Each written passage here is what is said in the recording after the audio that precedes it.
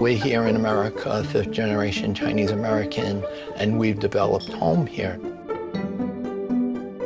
If you think about where it's located, that really makes Chinatown a neighborhood that the city wants to take back to make a lot of money off of. They'd be f***ing nuts. A lot of anger tonight in one of New York's most iconic neighborhoods, Chinatown. Anger over the city's plan to put a so-called community jail there. This is very valuable real estate. We come here to protect our community from the city.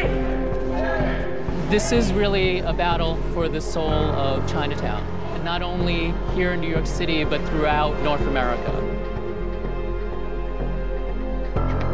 This is where you can put a freeway through Vancouver's Chinatown to obliterate it. If you want to get rid of the Chinese, you train your bullseye, your target, onto Chinatowns.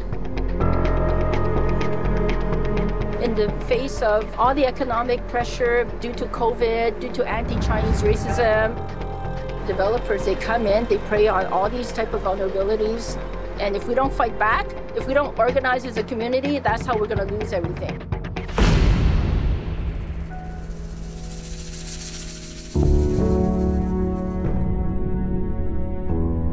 Each fight for Chinatown was generational.